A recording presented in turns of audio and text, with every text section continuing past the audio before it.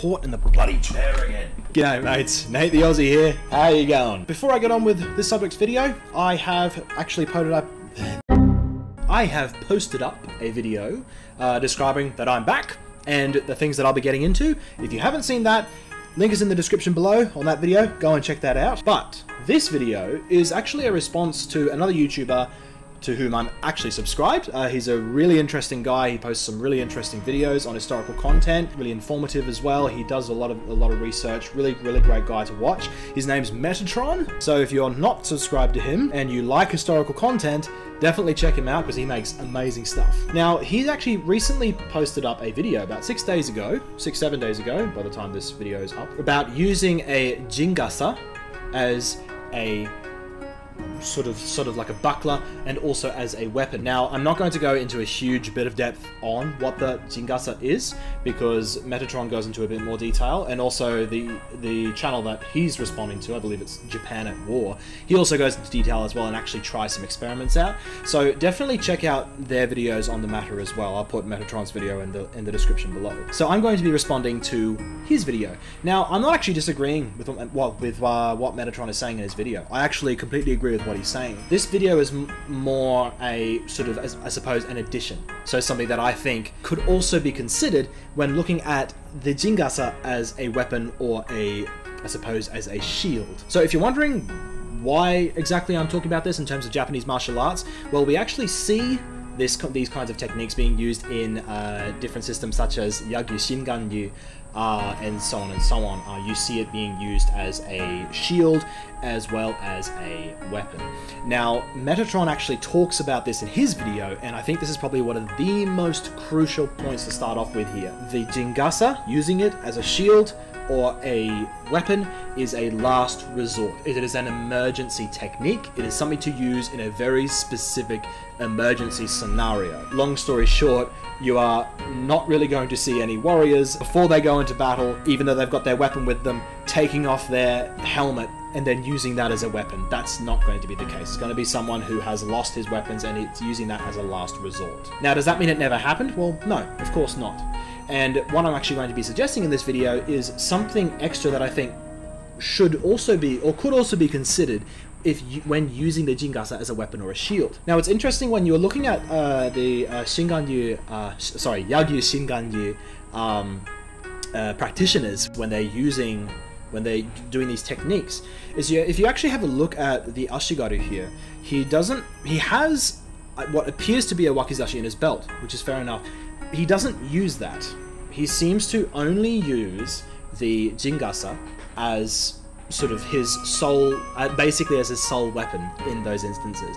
Now, that might be because it's just for the purpose of the technique and that wakizashi is there to demonstrate other techniques after.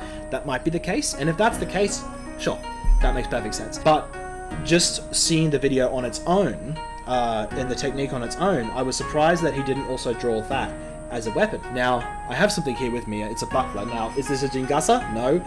Is it the closest thing I have to a Jingasa that I have on my person? Yes. So he's holding it out here. He's not holding it out here like that, because obviously the Jingasa has corners that come down off the sides down here like that. So he's holding it out in front of him like this. What he's doing is, again, he's using this to deflect and so on, but accidentally hit my printer.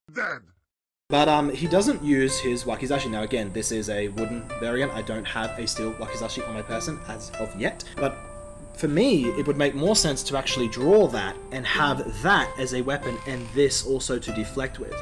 So you're able to deflect the weapon and also deliver stabs and cuts. It doesn't quite make sense to me if he's only using this. If I am imagining an ashigaru on the battlefield and he is driven to the case where he literally has to take off his helmet and use it as a shield and a weapon, it would make more sense to me that he would also draw either a wakizashi a wakizashi or his tanto. Because to be frank, as we know, and Metatron also mentions this numerous times, and he's correct when he says this, the katana or the tachi, but they're both only meant to be secondary weapons, or sidearms, I suppose, if you use a modern term. They're not, a modern term. The only time we hear about katana being used as primary weapons usually is during castle sieges, when there's not as much room to wield a pole arm. But from what we know, especially in the Sengoku Jidai, which is the 15th century, mid 15th century, through to the end, in the very end of the 16th century, that is when you're looking at mostly polearms on the field. So to get to the stage where you're only using your helmet,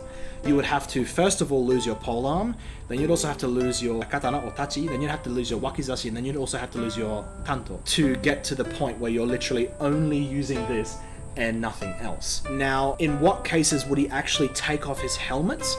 That is an interesting question. And Metatron actually posits this question to us. He says, what would you do in this situation? What would make more sense to me is if, for example, I have literally no weapons at all. I might just maybe have a tanto on me or something, and the cords of my helmet are broken. So for example, the helmet is just sitting on my head.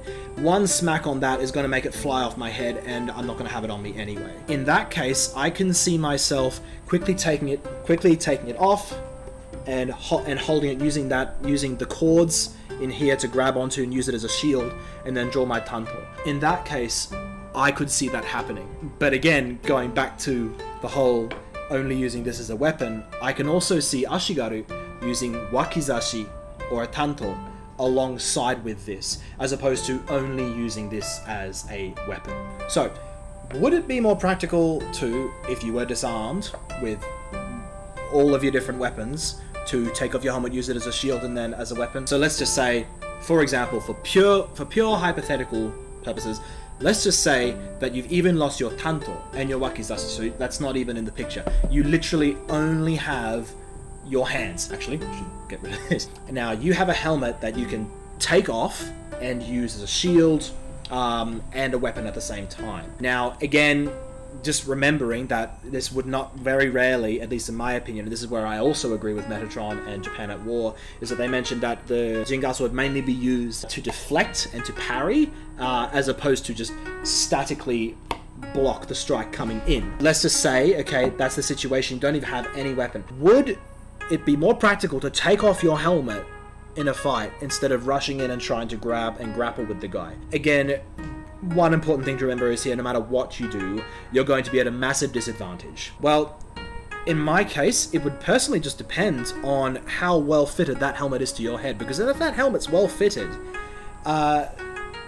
two things. One, there's no point on taking it off, because it's still at least protecting your head. If you take that off, you have no head protection. The second reason is if it's well fitted to your head, you will very likely not have time to untie it and then take it off while you're under attack by an opponent who's trying to kill you. For me, it would make more sense if the cord was already really loose or broken, so that if it gets hit, it's going to fall off my head anyway. I might as well, in that case, take it off, use it as a shield, or a buckler, I suppose you can say in that case. I think that makes more sense for me. Also, many thanks to Metatron as well for his video explaining this. He mentioned some really good points that I think really need to be considered when we're thinking about this idea of using the Jingasa as a helmet and a shield. And I also want to thank him for all of the work that he does and all of the study videos that he has released for us to enjoy on various different historical topics. But for all you guys, let me know if you agree or disagree. Let me know in the comments below, because I'd be really interested to hear what you guys think on this as well, because this is just my opinion, just based on my own experience with sparring and with weapons and so on. I would much more like to hear your guys' experience as well, or even if you don't have any experience, what would you do in that case? But until then, I will see you mates in the next video. Bye-bye! Bye-bye!